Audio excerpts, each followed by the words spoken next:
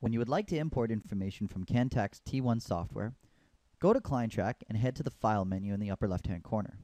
Then choose Import Data and select Personal T1 Client Side. Then choose CANTAX T1.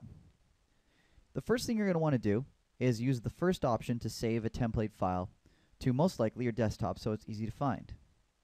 Next, follow the instructions. It will tell you go to the CANTAX T1 software, go to the Tools menu, and then click on Export. The upper option, you're going to browse for the template that you saved onto your desktop from our software. The lower option is where you're going to save the exported information. You'll probably want to put this on your desktop so it's easy to find. Next, click OK, and the following window will allow you to select which clients you want to bring out. Generally, you'll want to hit Select All, and then click Export.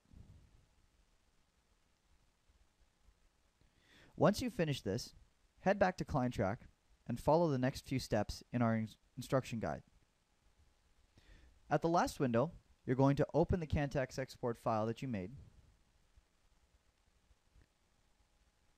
and you're going to tell it which year to go into and have it check for duplicates. After you've selected your options, click Finish. Client Track will take a moment or two to bring in the client information, and then you will see all your T1 clients in the Personal section of the program.